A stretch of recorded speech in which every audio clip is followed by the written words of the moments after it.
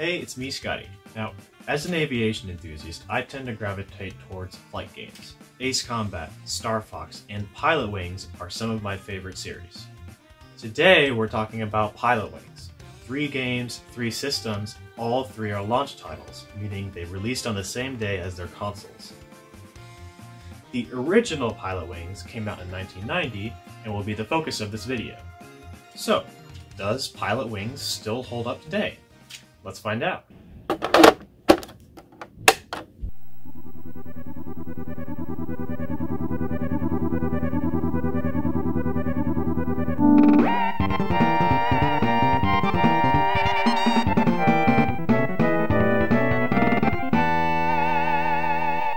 Pilotwings falls into the category of simulation flight, with multiple aircraft to fly and challenges to complete.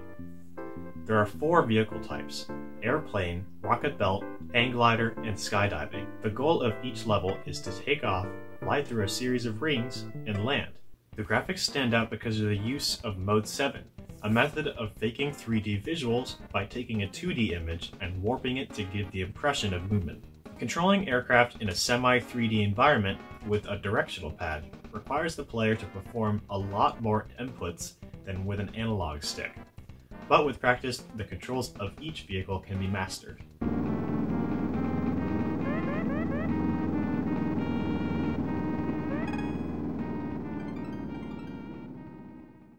While Pilotwings might be considered a flight sim, it offers a lot more game, so to speak, than would be typically expected of the genre. While it's fun to individually complete these challenges, you would think that it would get rather repetitive after a while, since subsequent levels do little to shake up the formula.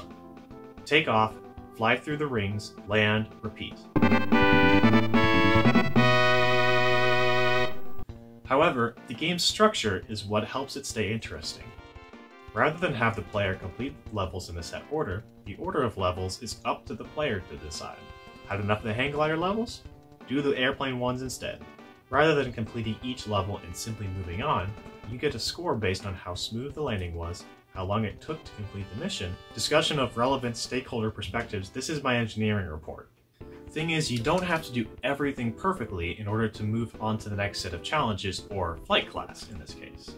As long as you accumulate enough points by the end of each flight class, you're good to go. There is a risk of falling too far behind and having to start over, but this incentivizes the player to fly well so that if you screw up, there's a chance to come back. It's still challenging, but it bypasses frustration by allowing the player to capitalize on what they're good at in order to make up for the stuff they're not so good at.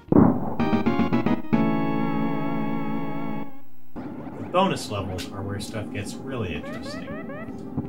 If you land on one of these impossible moving platforms, you have a chance to win bonus points by completing these mini-games that count towards your final score. It's not great game design because you can jump off a high dive in a penguin suit. It's great game design because when you do, you realize that you already qualify for the next flight class and can skip all the rest of the levels. Wow! Pilotwings does not skip on the finale either. The instructors are captured by the Dark Syndicate, and it's up to you to fly the rescue helicopter. Yep. A man has fallen into the river in Lego City. Start the new rescue helicopter. Hey! Build the helicopter. And off to the rescue. Prepare the lifeline. Lower the stretcher. And make the rescue. The new emergency collection from Lego City. Yeah, I totally just lost my credibility. Anyway, all these design choices mesh to create a game that is forgiving in nature. It appeals to casual audiences, but at the same time rewards advanced play. Pilotwings may look like a 38-year-old game, but it certainly doesn't play like one. Fun doesn't age, and I find myself sitting down every once in a while to enjoy a nice session of Pilotwings.